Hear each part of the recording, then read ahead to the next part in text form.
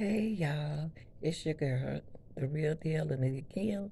They have a new drug out that is taking people out of here real quick. And here goes an example of it. Let's check the video out, and what we're going to do is we are going to okay react to it. Hold on for a minute.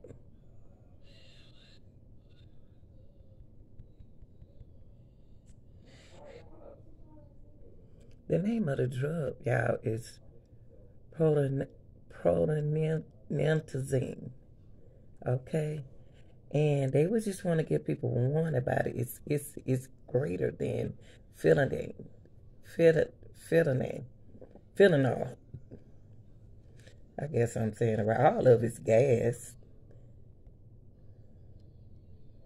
Hey ladies, we are giving out free Dove samples. Just fill out our quick 2-minute survey and we'll ship it right to your door.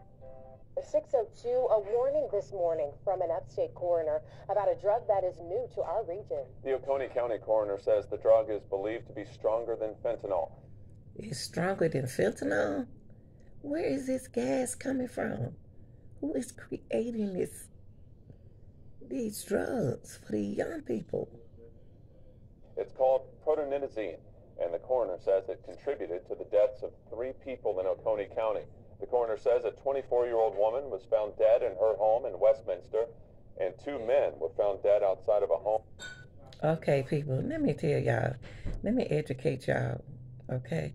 First of all, protonitazene is a gas. It's a proton, like neutron proton. Come on, y'all, this stuff powerful. And fentanyl, what is it? Fentanyl. I mean, that's your heart. People, to educate you all, the best thing is to do is stop trying all these drugs in your system. Okay? It's not good for you. Drugs like this are not good for your system.